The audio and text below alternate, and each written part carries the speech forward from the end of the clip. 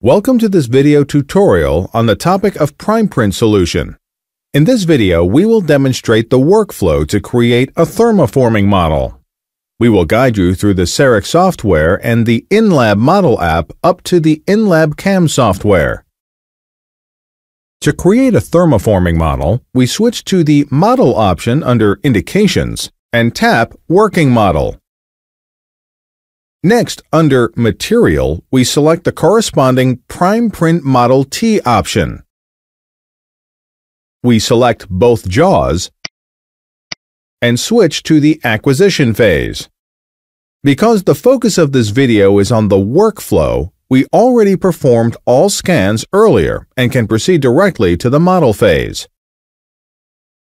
In this phase, the Start Design App button is displayed, which we will tap. The corresponding app opens automatically, and the case has already been opened. First, we click the Dentsply Sirona icon on the upper left and save the case. The Model app contains 3 phases. We start in the Prepare phase with the Clean Model step. First, we open the Select Construction Type option from the Page palette. For our case, we switch to the thermoforming option. This change reveals further steps in the step menu. However, in this step, we begin with the Clean Model tool. We will demonstrate how this tool works with the lower jaw and therefore hide the upper jaw for now.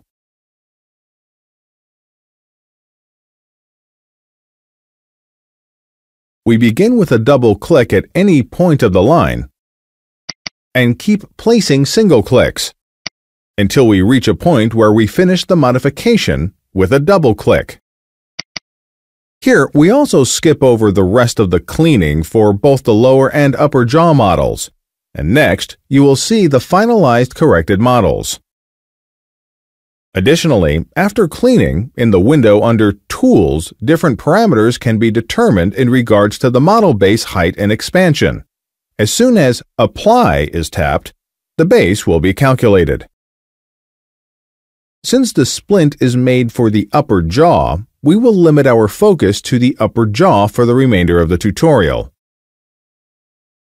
In the Define Insertion Access step, the axis for blocking out the jaw can be set.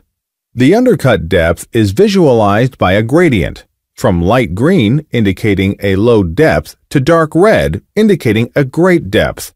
The insertion axis is displayed by the yellow arrow above the center of the jaw. It can be adjusted either by moving the arrow or with the disc and the orange-colored ball at the left edge of the screen.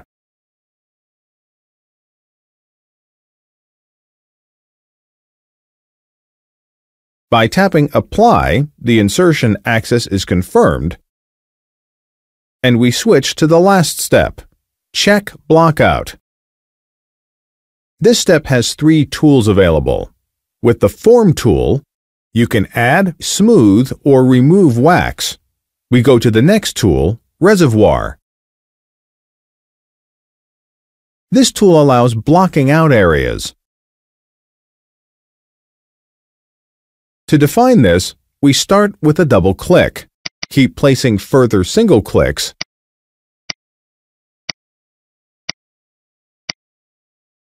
and finish the area with a double click. Now we come to the last tool, Parting Line. This tool makes it possible to create a parting line with specified height and width around the model.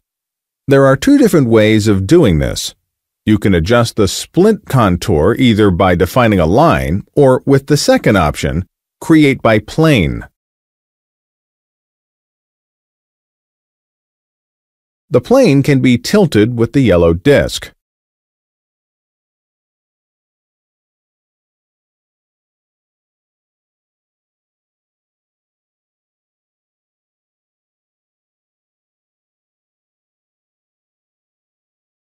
With the yellow arrow, we can move the plane.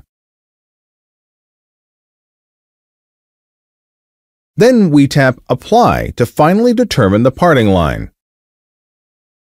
By switching to the design phase, the parting line is displayed.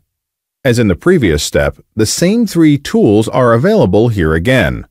We will only focus on the third tool once more.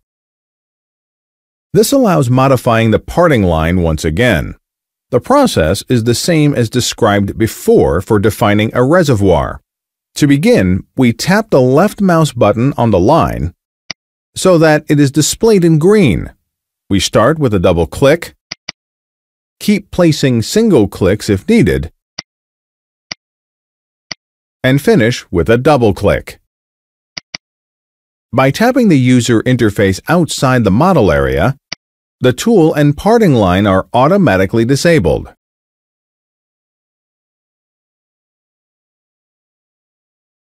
Now we switch to the final phase. Again, there are three tools available: Form, Carve-Out Model, and Text Label. It is recommended to create a carved-out model in order to save on resin material. The Primeprint Model T material has a high level of strength and temperature stability. Therefore, it keeps its form even when carved out. By tapping Apply, the model is carved out according to the specifications. Next, we proceed with the Text Label tool. To be able to better assign the model to a patient, for example, we put a text of our choice on the model.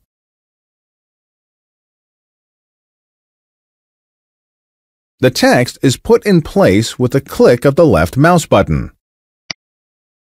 We close the tool and switch to the last step, Export. Here, different export options are available.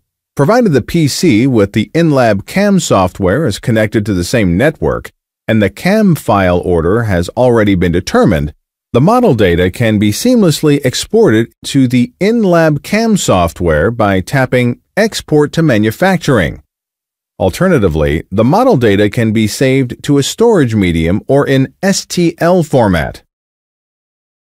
After the InLab CAM software is opened, all cases previously transmitted are displayed. The thermoforming model that was exported earlier is already selected. Here, we can either select the so-called fast track by tapping the double arrow, or we can switch to the next phase, the Arrange phase. Fast Track will take you directly to the last phase, Produce. In this case, the InLab CAM software automatically positions and orients the print object on the building platform and also defines the support structure automatically.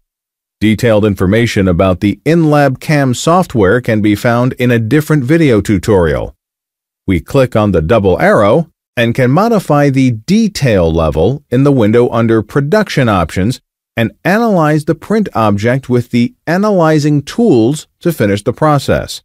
To start printing, we tap the green area labeled Start Production. Thank you very much for your attention.